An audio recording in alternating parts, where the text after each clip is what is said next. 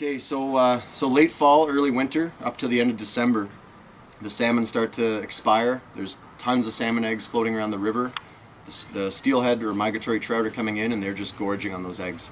Egg flies are one of your best bets for sort of midwinter steelheading. Tons of materials to tie these egg flies.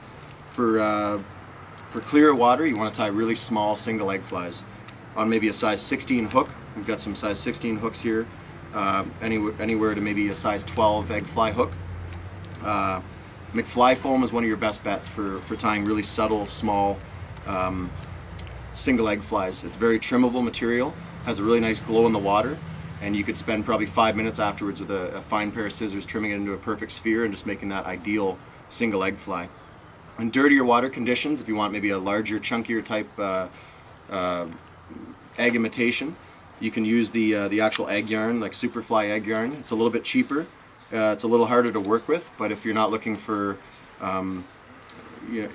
exact imitation of an egg fly, you just want something that's going to be visible in the water and looks roughly the same, you can use this as well.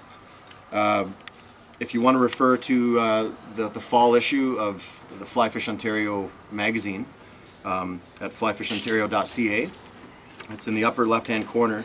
There's an article in there about the chunky, and that's a fly that we designed using cactus chenille and polar chenille tied in front of it. The cactus chenille still creates sort of a sphere type look, but it's very flashy, and the polar chenille wrapped in front of it, once it's in the water and gets wet, it kind of milks around the body and looks almost like a milking chunk of skein, potentially even a chunk of salmon flesh. So for that, you'd want to use you'd need your polar chenille in either white or amber. That's tied in front. When you see the fly in the magazine, if you go and check it out, you'll see exactly how it's tied. It's a very simple pattern to tie. You can also use beads, bead flies. If you tie monofilament onto your egg fly hook, wrap it once around the bead just to have it sort of piggybacking the egg fly hook. You can't really get much more realistic than that. And in a faster current, if a migratory trout sees that, it's going to snap it up quick.